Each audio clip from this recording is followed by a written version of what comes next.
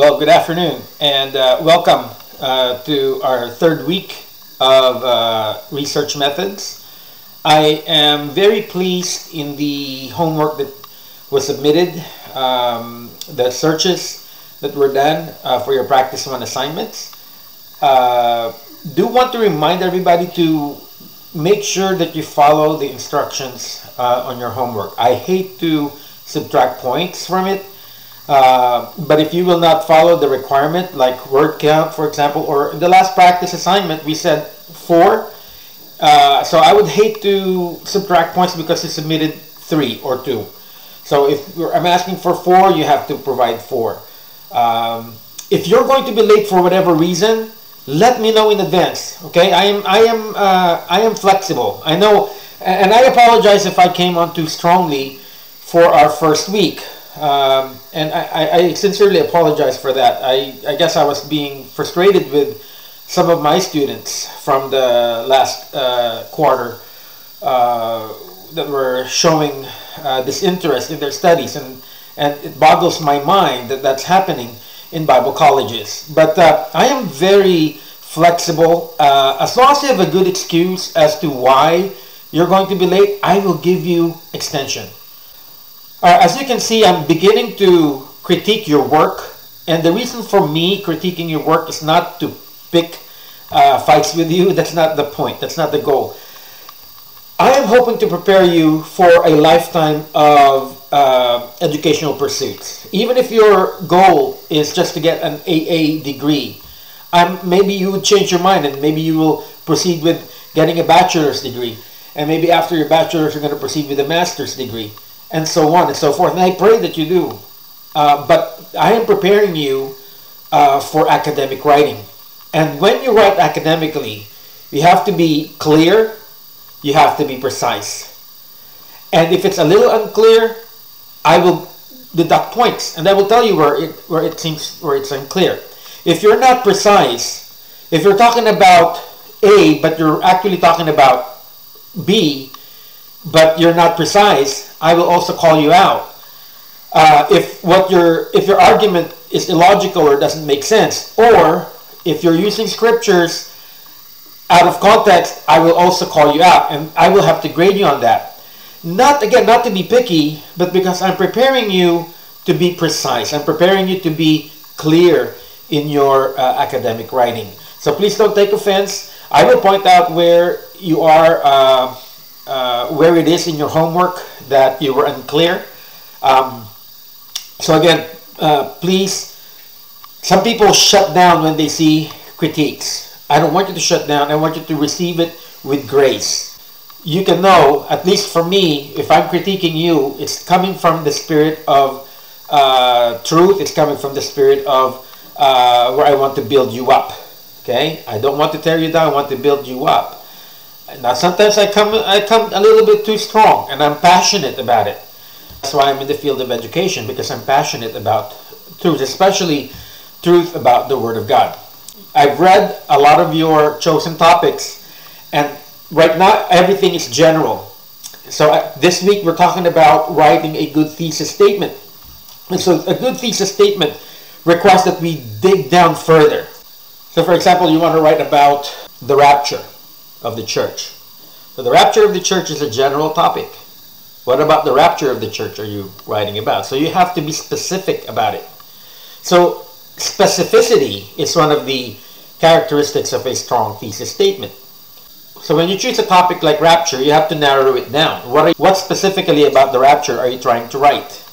And so the second property of a good thesis statement is precision. You have to be able to use correct terms. You have to be able to use correct definitions. The thesis statement has to be precise enough to allow for coherent arguments and to remain focused on the topic. In other words, you want a thesis statement where you can form a coherent argument for or against it. Okay? You don't want to write something like Jesus is coming back. Yeah, Jesus is coming back. It says so in God's Word. But what about specifically with Jesus' return are you writing about? So you have to be able to argue your thesis statement. Okay? You're going to write something, you're making a stand about something, and you have to be able to argue it. So for example, if you say rapture, right?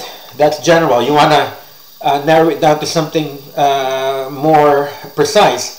Okay, pre-tribulational rapture. Okay, what about the pre-tribulational rapture? Maybe you want to argue that the pre-tribulational rapture was not invented by Nelson Darby, but it has been the teaching of the Bible ever since the early church. Because there were some that says that the pre-tribulational rapture was only invented in the 1800s by Nelson Darby.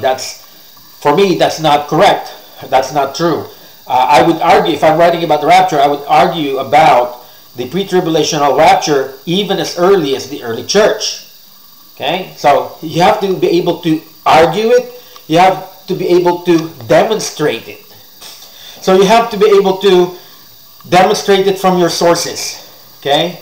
So if I'm writing that the pre-tribulational rapture of the church has always been the teaching of Jesus and the church, then I should be able to demonstrate that based on writings of the early church. Okay? Now, a thesis statement also needs to be forceful. Okay? When you write a forceful thesis statement, it shows the reader that you are in fact making an argument. You're making a stand about something. That's what basically a paper should be. Okay? And you also have to be confident. Phrases like I feel or I believe actually weakens your sense of confidence. So instead of saying I believe, you can say scriptures have told us. Okay? Or records show. Or testimonies of whatever reveal. Okay? You're not standing on just your own opinion, but you're basing it on fact, or evidentiary fact. Okay? All right. That is my tip for today. Again, we have to be specific. We have to be precise. We have to be able to argue. You have to be able to demonstrate your thesis statement. You have to be forceful, and it has to be confident. Okay? All right. I wish you all a good week. If you have any questions, feel free to reach out to me. Again, if you're going to be late, let me know. If you are late for whatever reason and you don't let me know, I'm going to mark you as late. So please let me know if you have any issues. Like, I understand that this week some of you didn't have library access. That's fine, I get it.